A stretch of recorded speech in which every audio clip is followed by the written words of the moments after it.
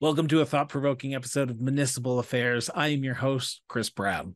And today, we're not just diving headfirst into a dialogue that's about politics, but it's about progress. We're shining a spotlight on a topic that has evolved over the years, but yet still carries its weight in relevance and importance: women in municipal politics. In 1918, a trail was blazed when Hannah Gale, a courageous but determined soul, etched her name in the Canadian Lexicon of history by becoming the first woman in Canada to be elected to a municipal council, serving as an alderman in the City of Calgary.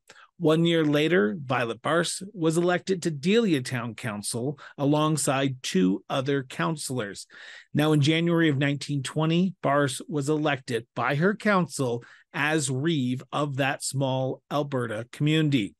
Later that same year, Constance E. Hamilton added to the ongoing movement as she took her seat on Toronto City Council, igniting a spark of change that would transcend generations.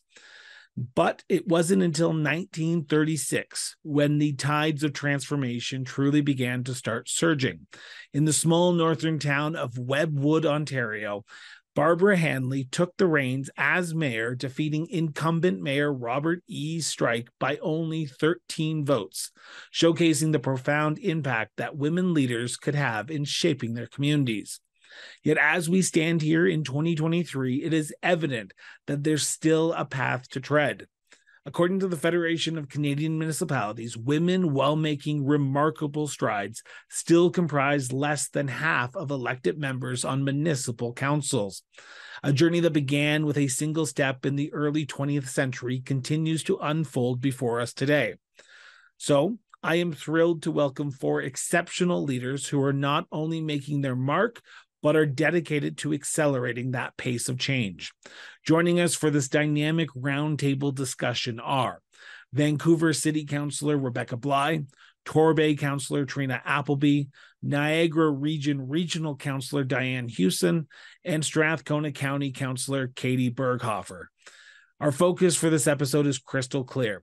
It's about breaking the glass ceiling, shattering stereotypes, and inspiring more women to take their rightful place in the halls of municipal governance. So fasten your seatbelts and prepare for a riveting exchange of ideas, experiences, and aspirations. We embark on a journey towards a future where our municipal governments are not only diverse and representative, but are a testament to the untapped potential that lies within our communities. Stay with us, because the conversation starts now. Welcome to Municipal Affairs.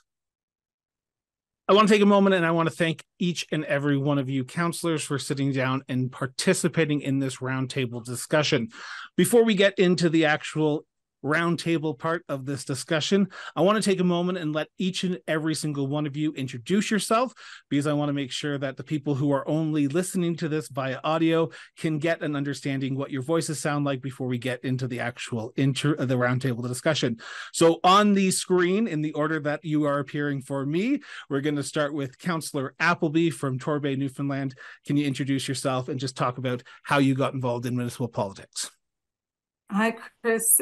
Thank you. Good to see you again. Nice to be back on your show. And thank you for bringing together this pan-Canadian panel to have a conversation about women in politics. I think it's a very important discussion. As you know, I'm Trina Appleby. I'm a councillor in the beautiful town of Torbay, which you'll see behind me on the screen here. Very proud to be here with my friends and colleagues. Very excited to share with you that these are all friends that I met through the Federation of Canadian Municipalities. And I am a single mom with 2 children and 3 dogs here having this session this evening at my home. So if I mute, I just tested it. It's because it might be needed. But you know what? If we're talking about the realities of women in politics, let's be real about what it is. So that's it for me. Very proud to be a council member in the town of Torbay, and I'll hand it back to you. Thank you.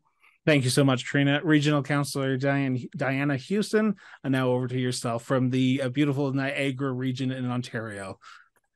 Yes, happy to be here. Thank you for the invite. I'm thrilled to join such distinguished colleagues as the ladies you have in front of you. As you mentioned, my name's Regional Councillor Diana Houston. I'm directly elected to the region of Niagara from the small town of Pelham. And the Niagara region has about 12 municipalities plus the regional government, about 500,000 people. We're known for our tourism, for our wine sector, for our manufacturing. And one of the things that drove me to kind of get into politics is when I was growing up, my aunt was in politics. So I kind of grew up around politics, and we had a very acrimonious term of regional council, probably the 2014-2018 term. I was standing by watching. I think the region get its name dragged through the mud due to a lot of scandals. And I thought, you know what? I can do better than that. So I thought I had the audacity to put my name on the ballot, and couldn't believe after I put my name on the ballot that there had never been a female candidate in Pelham for the regional councillor position. So it was even that more exciting when I got elected for the first time, and I got reelected in 2018. And I've been talking about the importance of women participating in politics and trying to support my colleagues, not just in our region, but where I can across this beautiful country. So I'm really happy to be here and thrilled to be a part of the discussion today. Thank you, Regional Councillor. Now over to Strathcona County with Councillor Katie Berghofer. Councillor, over to you. Thank you. Again, I'm Councillor Katie Berghofer from Strathcona County in Alberta. We're in Treaty 6, and we also sit and represent, or we sit on lands of the Métis Nation of Alberta, Regions 2 and 4 in my area. Myself, I was elected in 2017 was my first term. I'm now in my second term in Strathcona County. What led me along this path, again, a little bit with family history, I would say. My father was an assistant deputy minister in the Alberta provincial government. My parents were both immigrants. I'm first generation Canadian, and they fully absorbed themselves in all walks of life and all levels of government and participating. My older sister even has a master's degree in political science. I myself did not, but I was very active as young in volunteering as a child through my teens, and then in my current community in Strathcona County, where it just became evident that, again, I could see things a little bit differently. But what really brought it home, it wasn't my intent in 2017 to even put my name on a ballot. But after 5, 6, 7 different people, and sometimes more than one, saying this is an opportunity, you should make that step and represent your community, that's a decision that I then reflected on and talked with my family about it as well to see if it was the right step, because it was a big step for us to endeavor on this, and that's what brought me here today. And like I said, I went for a re-election, and I'm still here. Thank you so much, Councillor. And then to truly make this a Canadian-wide show, we head over to Vancouver with Councillor Rebecca Bly. Councillor, over to you. Thanks very much, Chris, and to my colleagues. I'm very happy to be here with this esteemed group of electeds that I have the pleasure of calling colleagues at FCM, but across the country, we work on issues every day that matter to the residents in the communities we live in. Such important work. So yes, my name is Rebecca Bly, and I am joining you from the unceded traditional territory of the Coast Salish people, the Musqueam, the Squamish, and the Tsleil-Wautuths. And I've been elected. This is my second term. So I ran for council in 2018. And you know, I had a bit of an unconventional start. I was a single mom at 21, and without sort of having the traditional formal post-secondary education until I later went back to school in my late 30s, really felt that representation matters around council chambers, and I could bring a perspective of working mom in a metropolitan city that is trying to make ends meet, that needs daycare, that needs work opportunities, that needs transit, that needs all of those things. And of course, that scope and that focus has expanded now in fifth year of being elected and a second term to be understanding some of the critical social issues that we're challenged with in our city, and housing and infrastructure, and just the important role that local government plays, because the decisions we make affect people's daily lives almost immediately. And so it's an incredibly important role and a true honor to be serving the city in this capacity. So bringing a couple of decades of that work experience to the council chambers. Thank you so much, Councillor. So I guess we need to start with the big question. Now, in my discussions with municipal councillors from across Canada, particularly women councillors, I often hear the phrase, you have to ask her to potentially get involved in municipal politics. Now, I've had the pleasure to sit down with Councillor Appleby, and it's how she got involved when a former municipal politician asked her. Katie, you just said the exact same thing, that 5 or 6 people came to you and asked you about getting involved. What is it about the act of actually asking women to get involved in elected office that is so powerful? Because you don't often hear that from male counterparts, saying that they need to ask men to get involved. Why is it so important to ask women to get involved in municipal politics? Who wants to take that one? And I apologize. I know this is not the question I originally posed, but I think it's the one that I need to start off with to ask the next question. Who wants to answer that question? Anyone? Well, I mean, I don't mind jumping in really quick because I didn't know that both Trina and Katie were asked. I too was asked. So I guess I'll just add my name to the by a person who had run previously municipally and actually not been elected, and was also a friend of mine. And yes, he asked me, and it was because I was just out there doing the things I do: fundraising, community, creating events, people being maybe like having a certain degree of influence. You go take your kids through school and daycare, you build relationships, you don't burn bridges. These are very good things for people in politics, particularly in local government. So I think there was, and I think it's important to ask, because you're right. I think women are less likely to sort of have a I'm going to put myself in that seat. And maybe we'll talk more about why that is on this particular podcast, and it's something we need to get underneath. So yes, I can say I too was asked at the right time, that had me think about it, but it wasn't why I did it. It sort of opened a door, and then I went and, like Katie described, really followed through the process and considered it for 2 years before actually choosing to run. So it was more about a door was open, but it was still up to me whether or not I was going to step through it. Diana, at any time, had anyone asked you about potentially running, or was this always a career path that you had wanted to join? Because you talked about in your opening statement that there had been no regional councillor that was female on your council prior to your election. So was it someone asking you, or was it you just wanting to represent women on your council in that position? So I didn't get asked. I feel like I'm, like it's like the prom. I didn't get asked the prom. No, I didn't get asked, but I did have a friend who she was going to a women in politics session, and it was a it was like a open to the community, women who were maybe interested in thinking about running. And I'd always been interested in politics, informed about politics. I wouldn't say more so at the municipal level, but I'd been paying attention to politics. I went to this session, and we talked a lot about why women don't put their name forward, or what are the perceived barriers, or dispelling, I guess, some of the unknowns around campaigning and what you need to know in order to thinking about running. And I think attending that session really kind of opened up the potential, like this was potentially something I could do. And it helped dispel some of maybe what I perceived as barriers as not being so difficult to overcome. So I was asked to the meeting, but not necessarily asked to run. And then my colleagues might find this funny. When I did announce to my friend group I was running for the regional position, one of my friends actually said, "Oh, well, why don't you start at the town level?"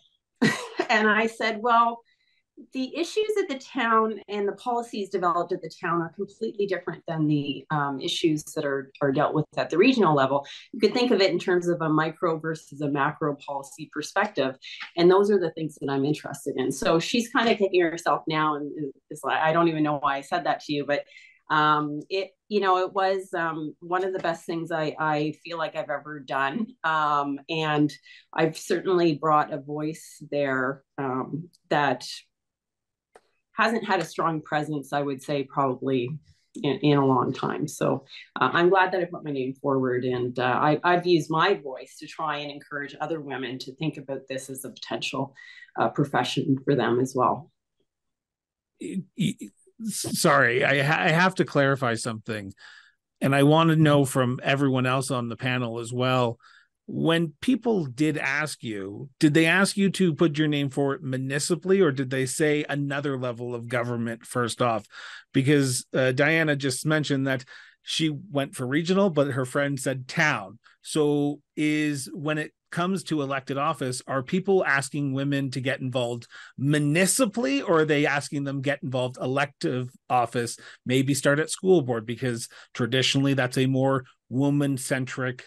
And I apologize if this comes off like a very rude question. I think it's one that is needed, because that is just an eye-opening statement that the regional councillor just made there. And I just want to make sure that this is not an experience that she just had, or maybe it is. And we need to just asking people to put their name forward, no matter what level of government it is. Who wants, Trina, Katie, do you have any statement on that? Sure, certainly.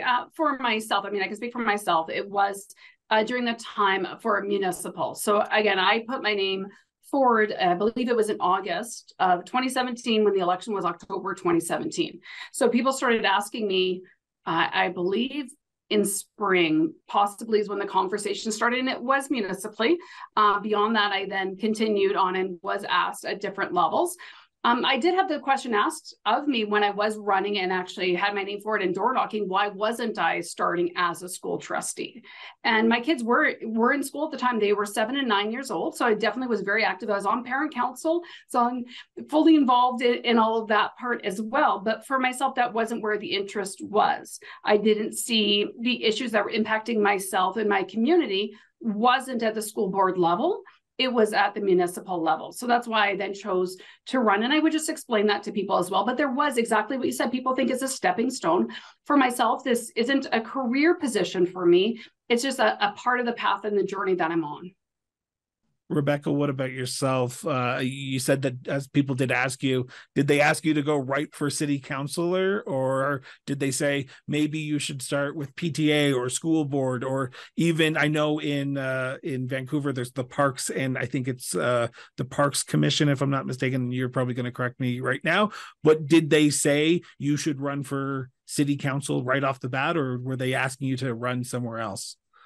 Well, and I appreciate you've picked up this very important point. I'd say from what Diana shared, I was asked to run. So first of all, it was suggested I run for park board. And if you follow municipal politics in Vancouver, you'll know that the rationale was park board's fun. They just sort of, judge on soap derbies. And the joke is, of course, park board is one of the most stressful positions in the city of Vancouver right now. And is nothing short of, nothing to do with soap derbies, that's for sure. All that to say, then the next was, how was school board? So it was a little bit of, and then somebody who knew me very well said she's best on council, because the breadth of experience will be too limited under a different. So anyways, but it definitely was a bit of a stepping stone, as opposed to like opening that door and sort of rolling out the red carpet in terms of getting my street cred, if you will. That being said, I was very new to politics. So I think there was like, let's warm up. And I think that's natural. Oftentimes municipal politicians then go on to provincial and then federal or some other level of government. So I didn't take it as a slight, but it definitely was not a paved path. Trina, what about yourself? I know that a former councillor did, or former mayor, if I'm not mistaken, did ask you to run. Current mayor. current mayor, Craig Scott. Did they ask you to run just for council, or did they say maybe you should start with school board because you are a single mom and you have 2 children in school? And I'm not trying to be the sexist host here.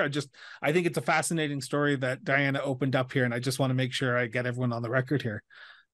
Yeah, no, Chris, what happened with me, I was asked initially in the town of Bjorn, where my dad served for almost 30 years on the council, and my grandfather, as I think I've mentioned in the last interview, served as deputy mayor as well.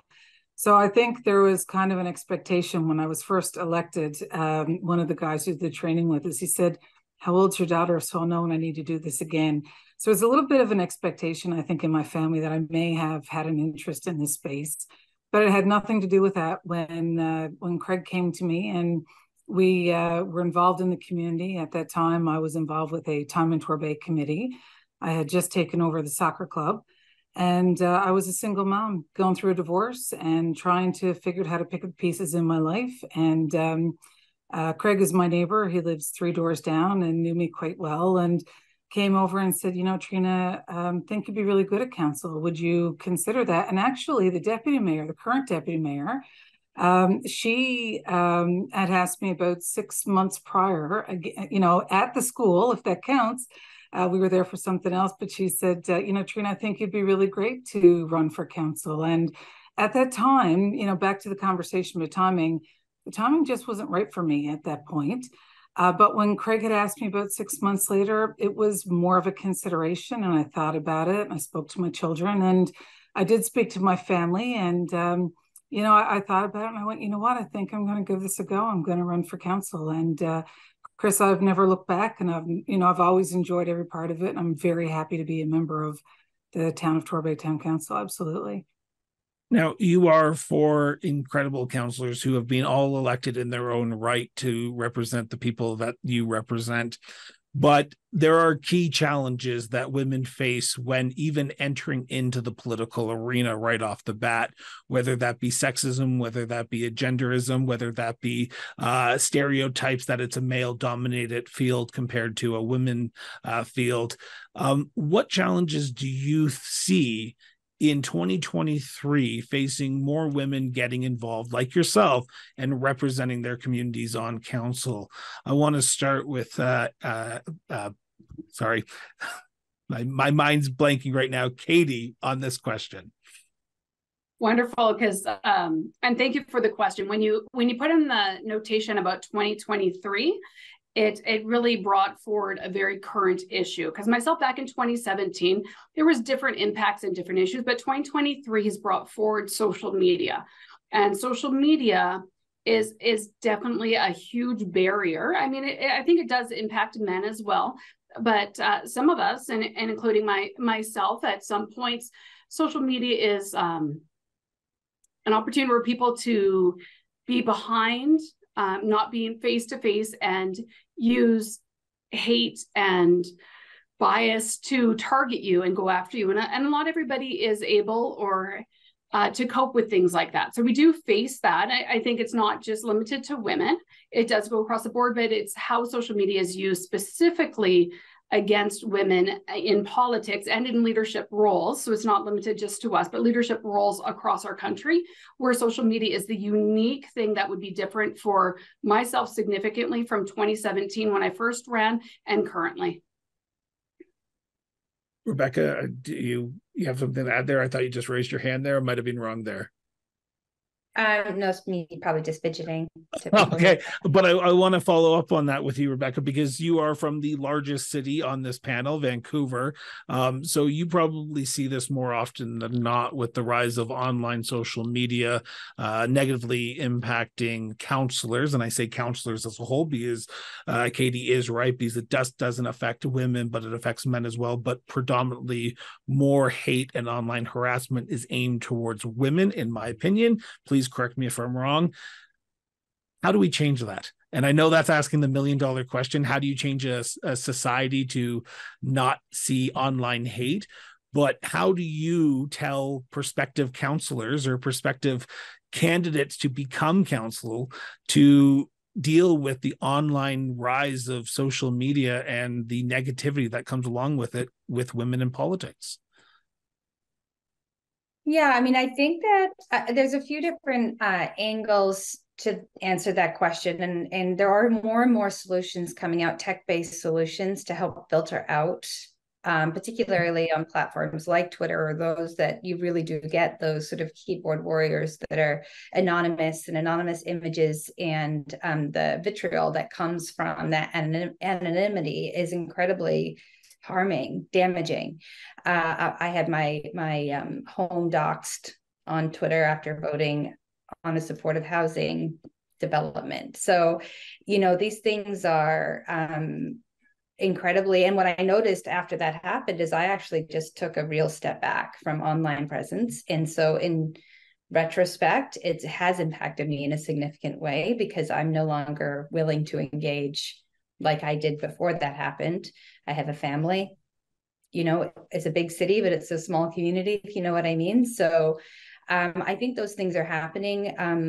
There are organizations, and I can share them later with you directly, Chris, that are bringing out sort of apps that can be layered on top of these, so that you literally you can mute, of course, followers, but you can also, anything with selective words that are particularly violent or particularly harmful, you can direct the software to just delete that comment or to block that comment entirely. And I think that is necessary. With COVID and being elected through that time, there was an incredible spike in online hate towards elected officials, the frustration and the polarization around all the things related with the pandemic, and the various sort of opinions about how that was dealt with seemed to all be directed and made us targets for a lot of online abuse. And then I think you're right. Women are targeted in a different way. I think there's a power differential. I think it's based on gender. And it's important for us to stand up to that. And it's also important that our counterparts of any gender stand up too. And so that this doesn't become a victim issue. It's really about everybody who sits in that seat has a responsibility to uphold a certain level of decorum, if you will, even online, so that it remains healthy and not damaging to somebody's mental health simply by being in the seat that they are. All that I've managed to be an elected official without being on Twitter all that much this year. It's doable. This whole, you've got to be online to be successful as a politician. I don't know. I'd rather be out in the community, shaking hands and meeting people and really engaging. So I just don't take as much time online anymore, because it really is not serving that purpose, in my opinion, in my experience. A few years ago, we saw I'm going to ask you this question here, Diana, if that's okay. Over the last few years, I've seen through media reports the horrendous things that women deal with on a regular basis, who are put into the public light, whether that be from anonymous social media posts, whether that be through people, like you said, doxing someone's house, people going to their house. In 2023, I couldn't imagine this happening, but here we are. Youth 4 have all openly said that you all are good friends. How important is it to have support groups that you can talk and openly talk about issues that are facing not only counselors, women counselors, but counselors in general, that you can have open dialogue and have a support group that can just not give anything back, but just listen to you? Is it important in 2023 to have this type of friendship that I'm seeing here with you 4 to make yourself successful in your careers? Diana? And if you want to add on to the last thing that Rebecca said, happy to let you do that as well.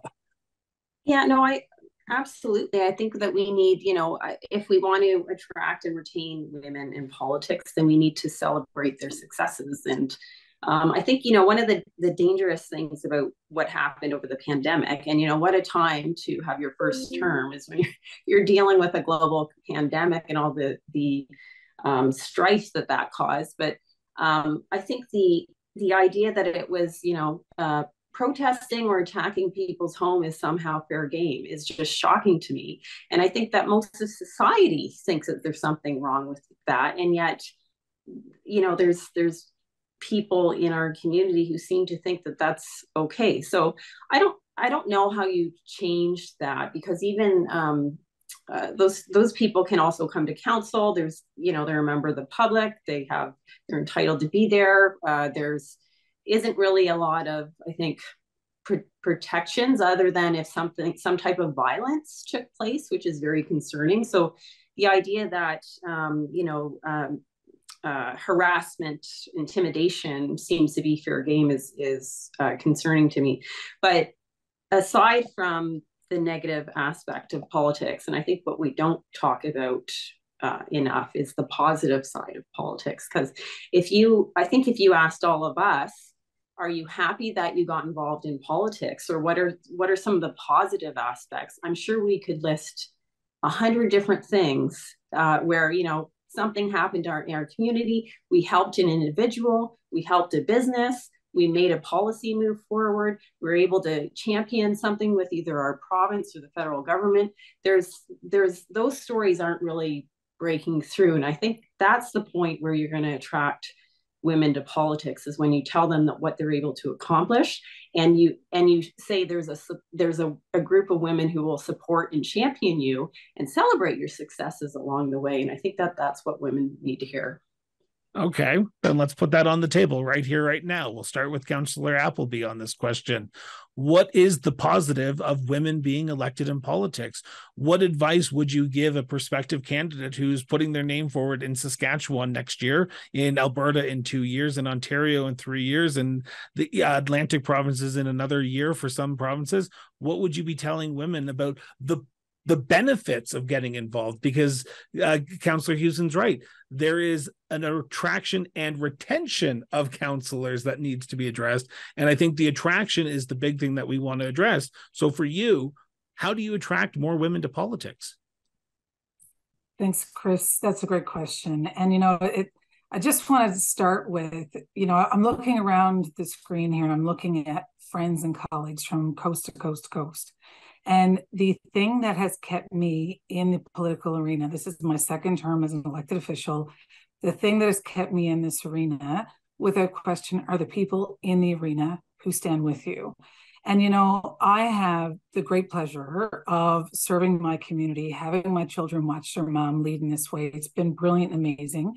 I can't tell you that I haven't experienced difficult situations. I have. Listen, it's understood, unfortunately, that is part of the game. But my hope in being in this space is to have a space where we can lead, where we can ask for change. Councillor Houston did a great job in her council by bringing forward, things that were necessary to ask for a different and a safer space and a more respectful space. And, we've done this work at the Federation of Canadian Municipalities, building friendships and allyships. And, Katie was my vice president for 2 years as I chaired the standing committee to increase women's participation across Canada. Rebecca is doing that as a member of the executive right now at FCM.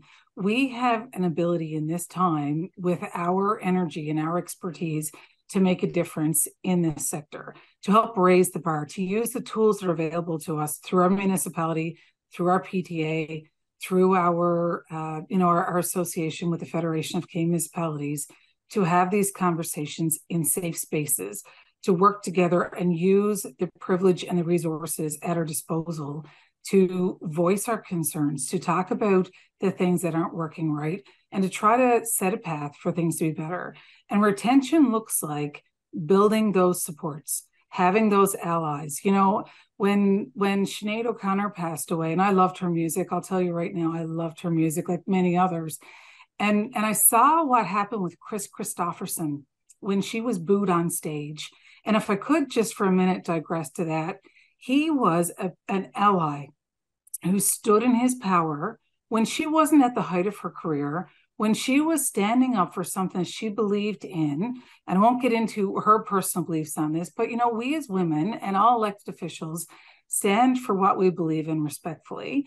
And we need to have allies when the chips are down, to stand in our corner and say, look, you might have made a mess, you might have done whatever you did, but I'm going to stand shoulder to shoulder with you and help you find your feet here. So recruitment is being asked. retention is staying in the space. And forms of harassment come in many different ways in this sector. And it's not just within the political realm.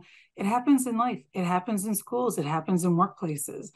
But I think what we need to do to attract and retain people is to have honest conversations about what's happening, what can we change, can we have anti-heckling legislation, can we work and have conversations about what we can do with our power and privilege right now to support each other.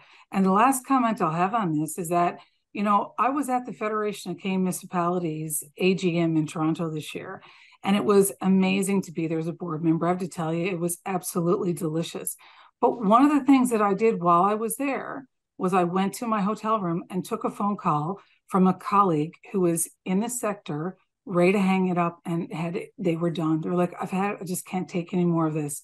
And we spent hours on the phone that weekend, and I spent a lot of time reminding that person why the public had the confidence to put them in that seat. And, you know, it's those kinds of supports and friendships, I think, that help people go, right, I can catch my breath again, I can assess my mental health, and make that really sober decision of, do I want to stay in this sector? Do I want to continue this work? And I will say to you, Chris, my experience has been, and no matter what I've been through and what's happened since I've been elected, I'll tell you right now, it is still the best decision I have made in recent times. I love it. I love the fact that my kids get to see their mom lead in this way. And I love the ability to have that voice at my council table. So those are my thoughts on that. Katie, what about yourself? What role does retaining women in municipal, in any elected office, I should say, but particularly municipal, with 4 municipal councillors around the table, what's the highlights that women in politics accomplishes? And what do you say to people who are looking to do what you did and get involved? You know, I was just reflecting on the question as the two friends that were presenting on it as well, and really thinking for what is the right answer for me? Where do I reflect on that? And the first thing I thought about was the first motion I brought forward, and it was about making my community safer. Myself, like I said, my kids were in they were 7 and 9 years old. And it was the school zone impact. So the provincial government in Alberta has these 3 different time zones, and it was very confusing for when a school zone speed limit was in place or not in place.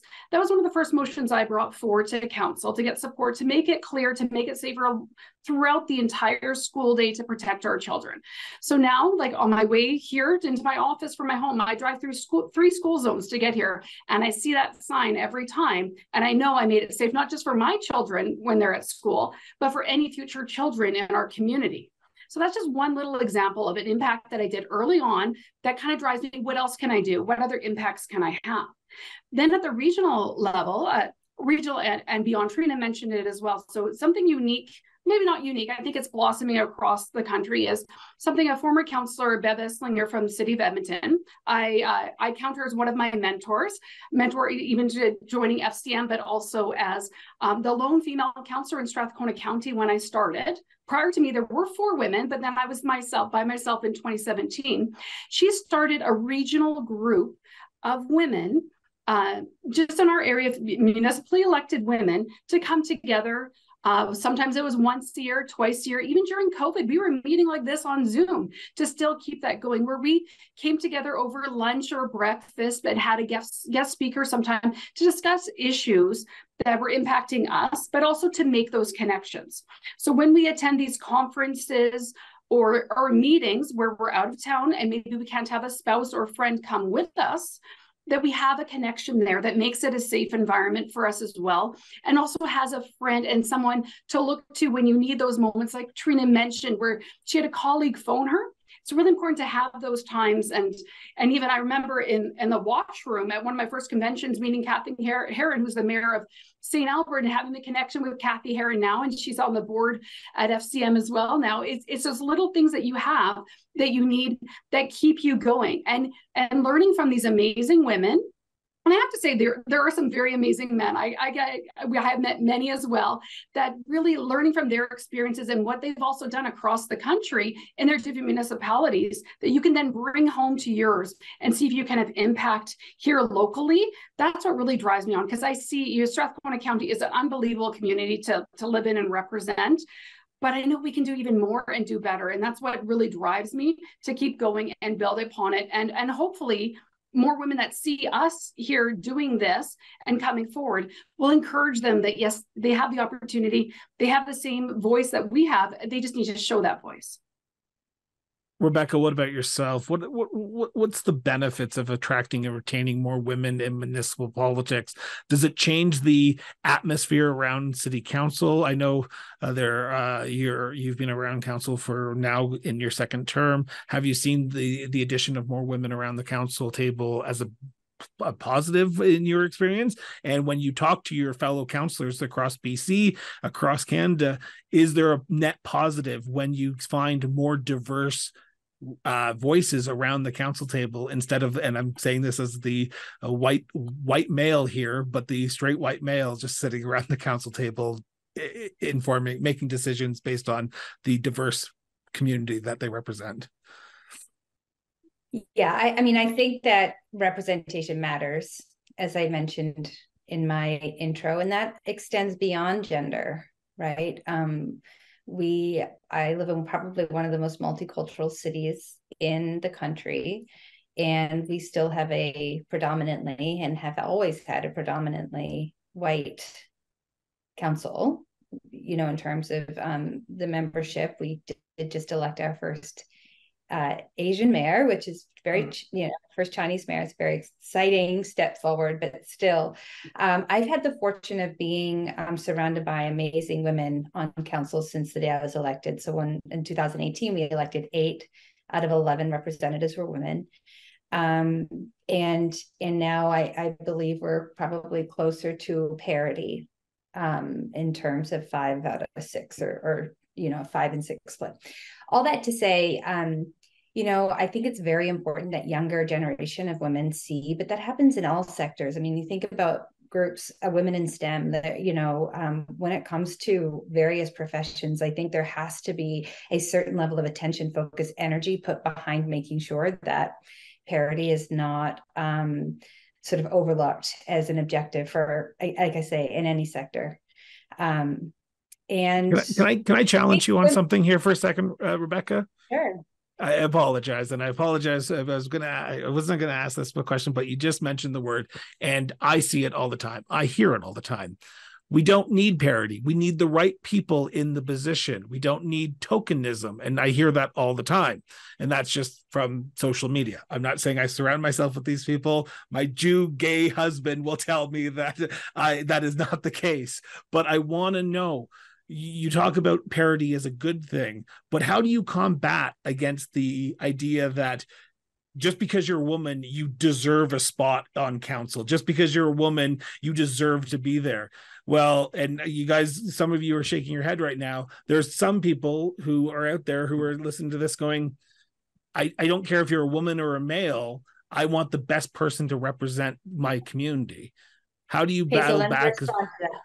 No, go ahead. And I apologize for asking this question. I need to know how I should, as an ally who believes that you should never apologize for asking a question, Chris. That's the seat you're in.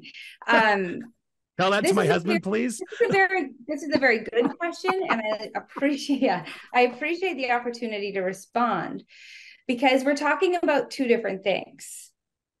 As an individual, you go out and you tell your story. You get elected based on your I don't mean credentials like university. That's not my story in that way. But I mean like your authentic resume, your life experience, what you're bringing to the table, what solutions you have, what ideas you have is why you ought to be elected. What we're talking about is systemic. So it's different in the sense that this world was the structures of which we govern in were created by men, whether we like it or not. We're going back hundreds of years. And so the realities are, if somebody didn't put their hand up, a woman, and say, well, hang on a second, I'd like a vote, at least, we wouldn't be anywhere near where we are today.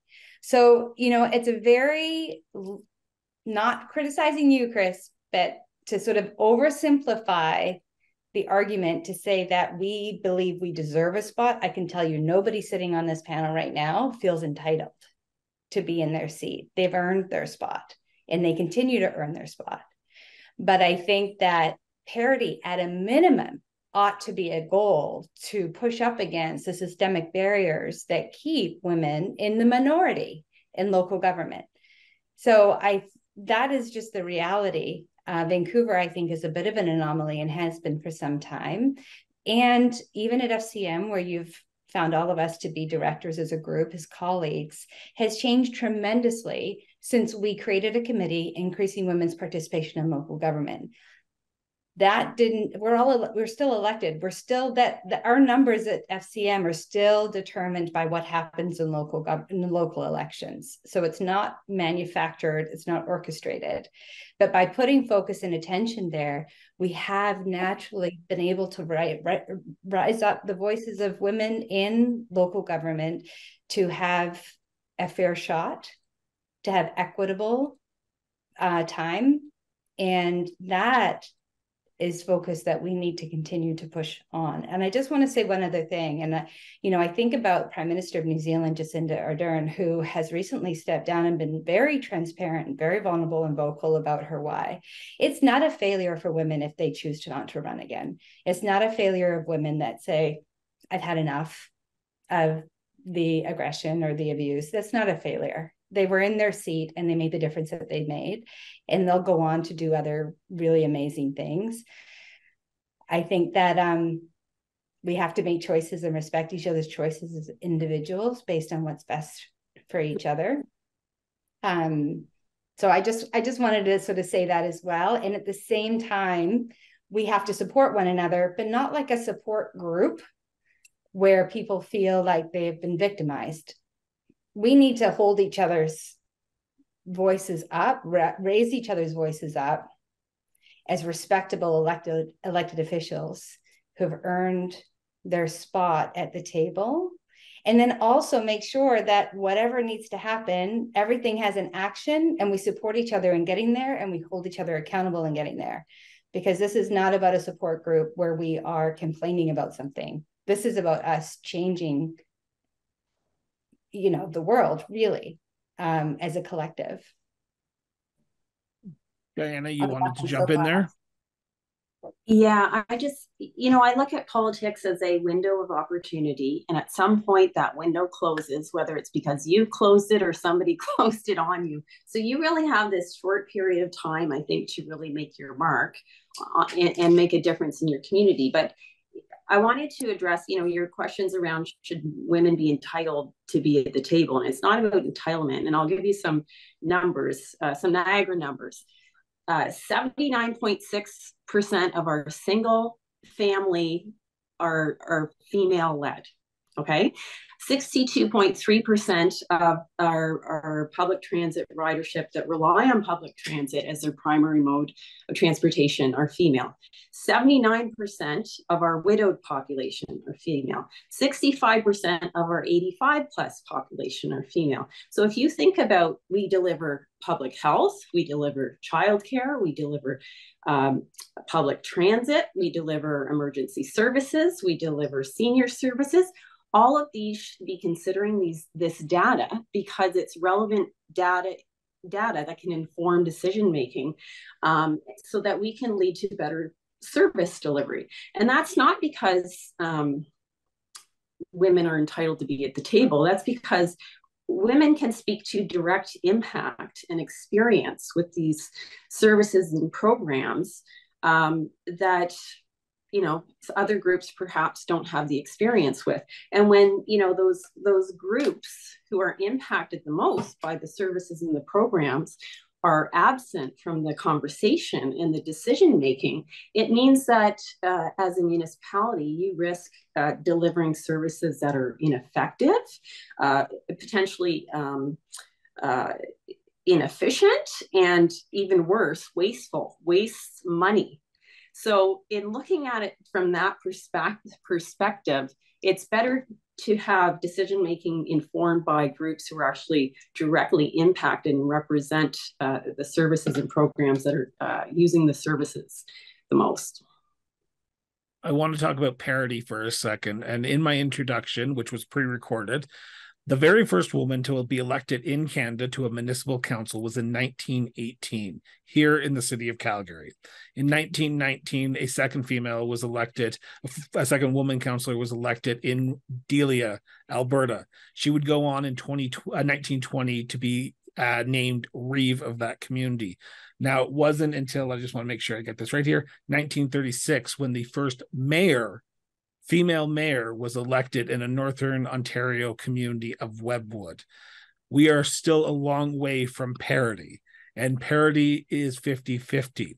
I need to ask all four of you, and whoever wants to jump on this question first, go right ahead.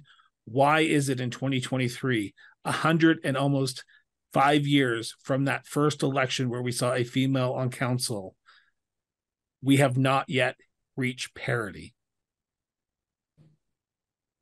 Who wants to answer that question? Who wants to answer the toughest question I probably will have posed in this entire interview? I'll jump in with the first thought. I think it's everything we've talked about on this panel so far. It's, you know, as you say, you started out, did you need to be asked? There's an opportunity there. We talked about online vitriol and hate and abuse being directed particularly at women. So the issue is not getting women, well, the limitation is still women not getting elected. But what we have found, and we represent 96% of the Canadian population with FCM, a board membership of over 75 members, it's about keeping women elected. So do we get elected and then people say, oh, good, we have a woman on council. We are not, you know, we've sort of checked a box. Or are we actually giving women an opportunity, equal opportunity, to serve on various committees, chair different meetings, you know, actual leadership roles within their elected, so that they can continue to strive? And I don't see that as much. I do see women being elected, and then men still largely hold court in many ways. And it is about creating space in further inviting in. So to say why, that's a very, very complicated question. But my first initial thoughts are about how do we keep women considering this as a profession that they're willing to do for more than one term. Katie? Yeah, thank you. If I can just build upon that. One of the things that in the provincial government here in Alberta back in 2017, they put forward the ability for us as elected officials to have paternity or maternity leave. That wasn't in existence before. There were very strict rules with our Municipal Government Act that instituted you couldn't take time off to go care for a child, whether it was given by birth or adopted, whatever it may be. That wasn't there. We did have different labor laws for us as elected officials. So the provincial government put that in to have the ability. I think it was either the city of Calgary, Edmonton were first added, and that was also a motion I brought forward that passed in 2019 here in Strathcona County. So that's a barrier. That's just one example of a barrier that impacts genders, because again, the female gender is the one that's able to actually give birth to a child, not just for paternity to raise a child, but we're the ones that give birth. So if we need to have that time to heal, to rest, and to care for our child, it wasn't in the legislation that could be possible for an elected official. So now that is a possibility, but each municipality within the province of Alberta still has to put that in so they can have that permission. So the provincial government allowed it, but it wasn't until 2017. So again, almost 100 years after, as you mentioned, when the first elected officials are women was. And so, you know, it's a huge step forward to have that ability, because again, I'm still a mother. That's my role. I gave birth to my 2 children. It's still a role. I took my maternity and paternity leave at the time for both of my children, stepped away from my full-time employment, and I had that ability. That same ability isn't here for this type of job. So again, that's just one example of a barrier that we have that might be keeping more women away, that they said, okay, at this time and place, this is when I'm going to step forward or come forward to be elected after these points have happened. So that's just one example as to why there is the setback that we're not even at 30%, let alone 50% parity in municipal elections. Yeah, and can I? Diana, go ahead. I had my daughter when I was 19, young, and I got into politics when I was, well, I think I was 42. So I don't think this would have been an option for me if my daughter was young, and I was a single mother for a long time as well. Like it just, with all of the pressures of, or the family commitments, it wouldn't have been feasible for me to do that. And I do think that's a barrier that women face. We do often take on more of the family responsibility, and that's true whether it's children or elderly dependents, and it also applies to in-laws, interesting enough. So that the pay is another issue. I don't know what my colleagues are like, but my position is actually a part-time position. I work full-time in addition to my regional councillor job. And ironically, if I only did my regional councillor job, I wouldn't be able to afford to live in the community that I live in now. So I couldn't do this job if I didn't have another job that provided me with another income. And the other thing is confidence, I think, holds women back. I think the saying is that, men will apply for a job if they have 60% of the qualifications, and women hold off until they find something with 100%. And I think, we tend to hold ourselves back from seeing things as being possible or seeing ourselves capable of doing certain things.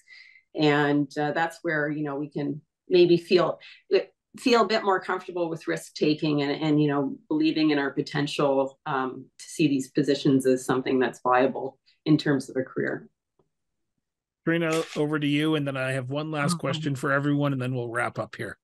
Go ahead, Trina, if you have any to add. Oh, I do indeed. Thank you very much. I grew up playing with Barbie dolls. I grew up being told you're going to grow up someday and you're going to have a big wedding and you're going to have a family, and this is what it's going to look like. And listen, I was very lucky. The first female premier of my province was my dad's deputy mayor and has been a lifetime role model and friend to me. And I had the privilege of seeing and knowing that, these things were possible. But there's a culture. There's a culture that expects women to carry the load. There's a culture that expects us to be the primary caregiver. I didn't think this was an option that was available to me either when my children were really young. They were still young when I was elected 5 years ago, but the family support that's needed, the ability right now to get my kids to hockey and basketball and still participate in budget deliberations.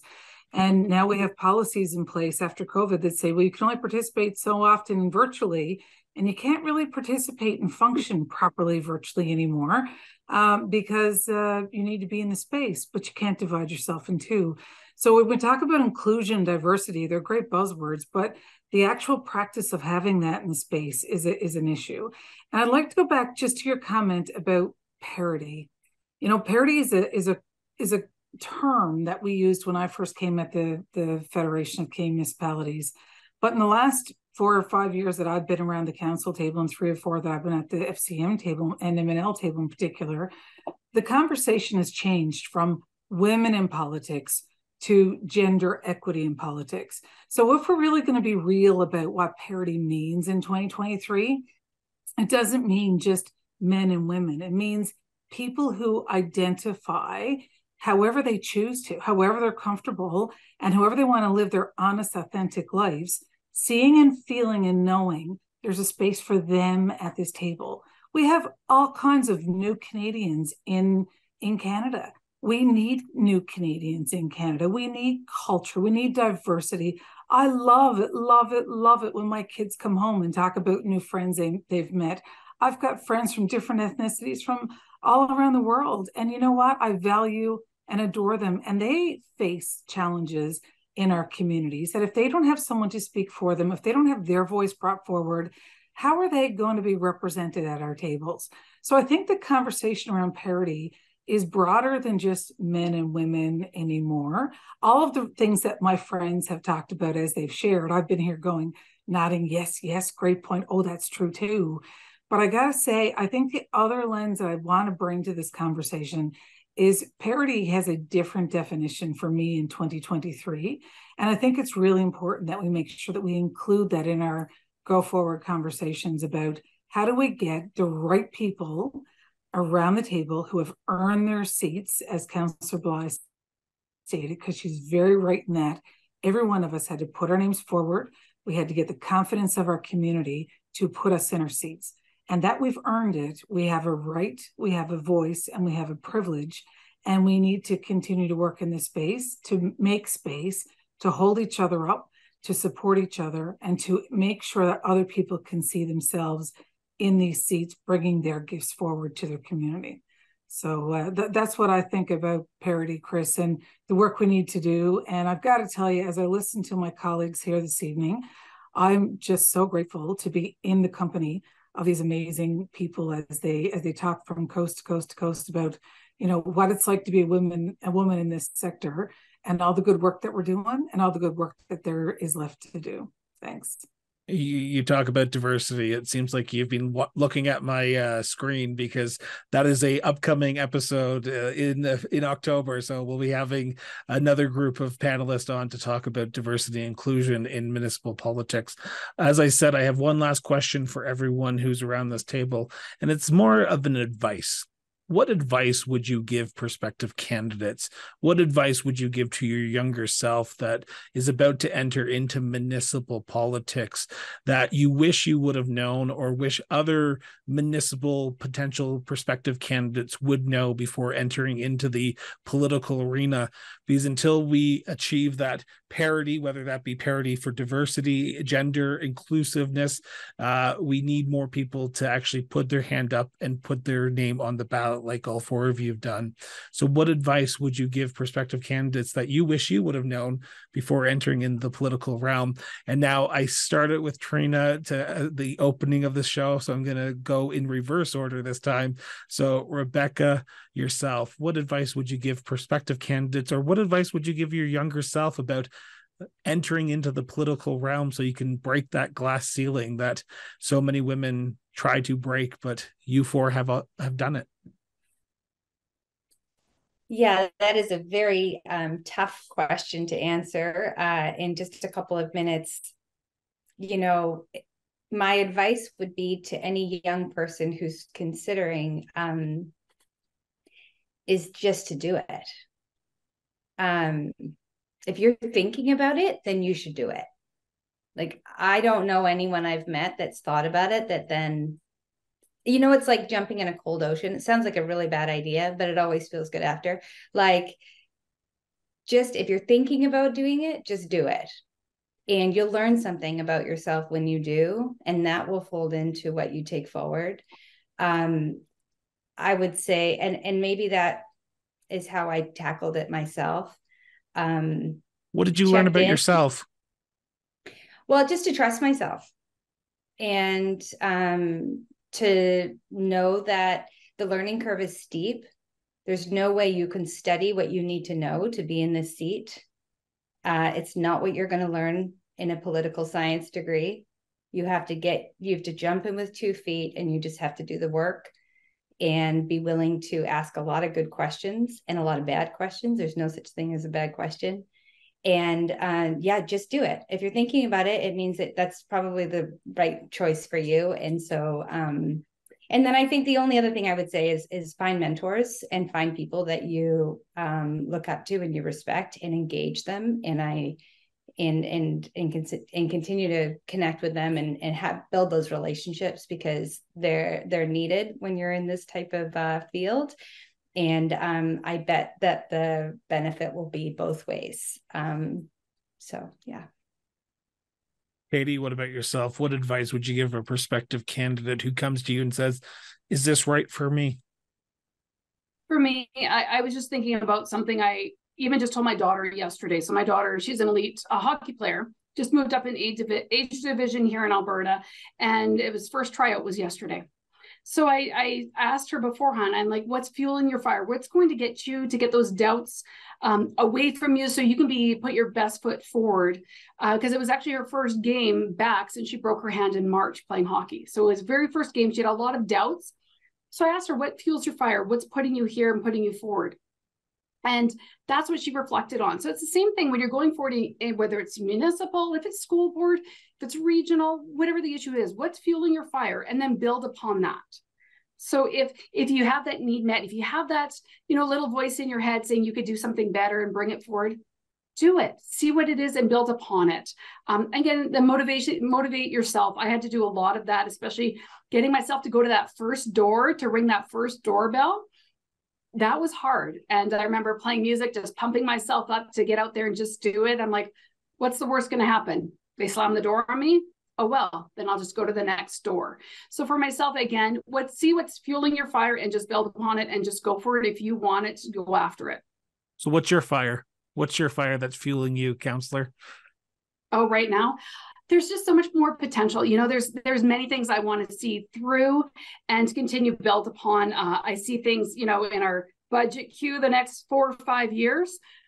I need to get those done, right? I'm sure there's going to be more that are going to add on there, but there's many things that can make Strathcona County even greater than it is. And that's what a vision I have and I want to continue to work towards.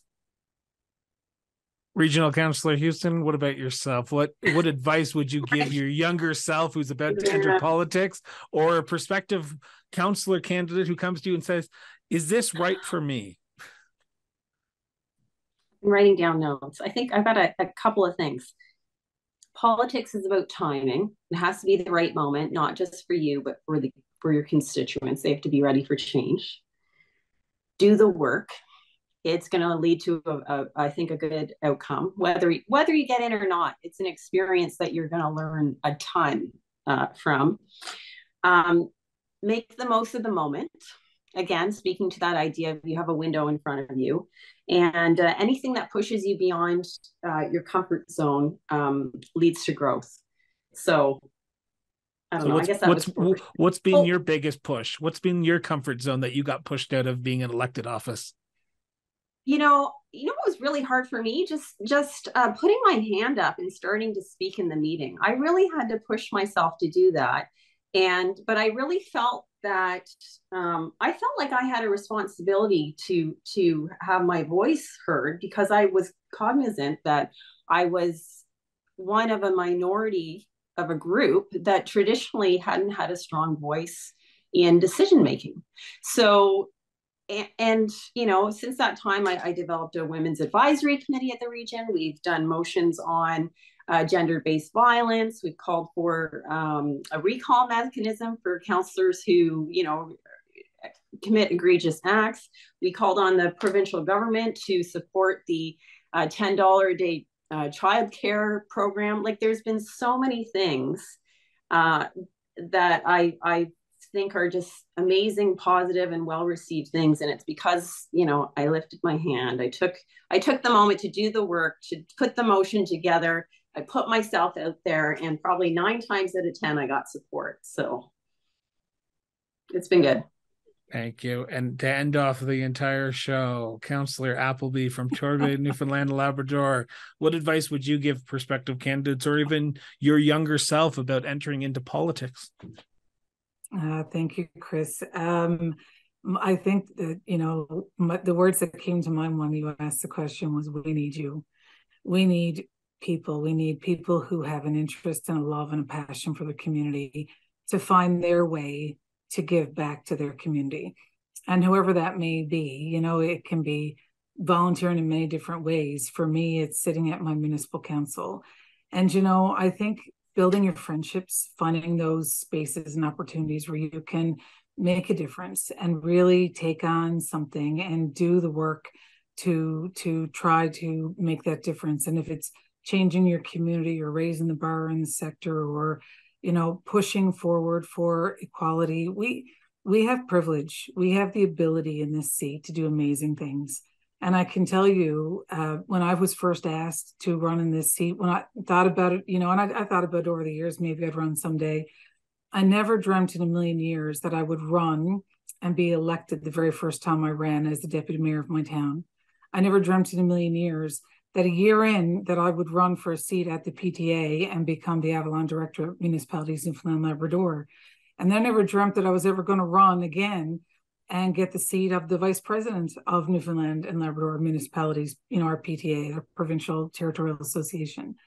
And then I put my name on the ballot for the Federation of Canadian Municipalities. And I had 3 great years serving as a board member at, in that space, 2 years chairing a national committee. And the pride of being able to use my time to influence and make change in those spaces, spectacular. And now I'm back at the FCM table as a non-board committee member, still participating in a different way. But, being able to sit at that table, bring my voice, bring my community's perspective forward. And I have to tell you, if I didn't put my name on the ballot, I never would have had the opportunity to look at my children before I went to the FCM conference and AGM in Toronto and say to my children before I went, guess what mom's going to do? And the kids are like, oh, what do you mean? You're going to Toronto without us? We're not impressed with this. And I said, hold on, this one's special. And they said, why? And I said, because mom was invited to sit at the table and have a conversation with the Prime Minister of Canada. Chris, I never dreamt in a million years when my name was on that ballot for the first time in the town of Torbay, even the second time in the town of Torbay, that would have been an opportunity provided to me. But I got to tell you, the look on my children's face when they saw the selfie of mom and the Prime Minister sitting around that table, that was pretty cool. So, if I had the ability to tell someone or my younger self, it would be say yes. The opportunities that have been provided to me since I put my name in that ballot, the work that I've been able to do, the amazing things that have happened, have all far outweighed any of the negatives that have happened. We have a great, amazing, amazing sector that there's space for everybody in. If you see yourself in there and you want to put your name on a ballot and you want to try, we're here to support others. We're here to lift you up. We're here to work together. We're here to make a better community, province, and country. That's what we're doing. And I got to tell you, I'm proud to have the opportunity to do it. So that's what I would tell myself or anyone else that's interested. If you're interested and you want to know what it's like to serve in your community, if you're entertaining in any way, put your name on a ballot, reach out to one of us. We're here to work with you. We're here to help you in any way we can. Yeah. I want to take a moment and say thank you. Thank you to each and every single one of you who are around this panel right now.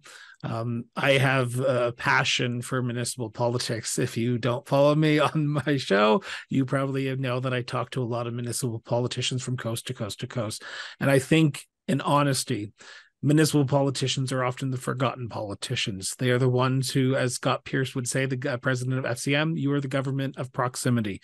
You are the front lines. You are the people who serve our communities and make them better. And I don't think you get this word thrown at you a lot, but I'm going to say it right here. Thank you.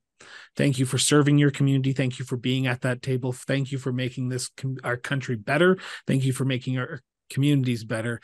And more importantly, just as these panelists have said, go out and ask someone. Go ask women to get involved. It is important in 2023 to have more diverse representation around our councils in rural areas, in urban centers, in small local communities. It's important to have diversity. So thank you so much, all 4 of you, for sitting down, taking the last hour and 15 minutes. I know I said an hour, but we ran a little bit over time. I hope that's okay with everyone. Thank you so much for doing this. It's been an honor to host you all 4. I look forward to seeing you all at the FCM conference here in Calgary, Alberta next year. And maybe for the 3 of you who have not appeared on the cross-border interviews, get ready for a little email invite in your mailbox to appear on the other show. So thank you so much. It's been a pleasure, Chris, for having us. Thank you. Thank you so much to our guests for joining us on today's episode of Municipal Affairs with Chris Brown. To our viewers, thank you for tuning in and for being part of this conversation. Now, if you've enjoyed this episode, please hit the subscribe button so you can stay up to date on all of our latest content. From this show, the Municipal Affairs, to the cross-border interviews, and even the political trenches, local government at work, we have you covered for all things municipal. Now, if you're able to, please consider backing the show to help us to continue to grow, and produce high-quality content. Every little bit helps, and we appreciate your support. A link to our support page on the Cross Border Interviews website is in the show notes. So once again, thank you again for tuning in. And remember, until next time, just keep talking.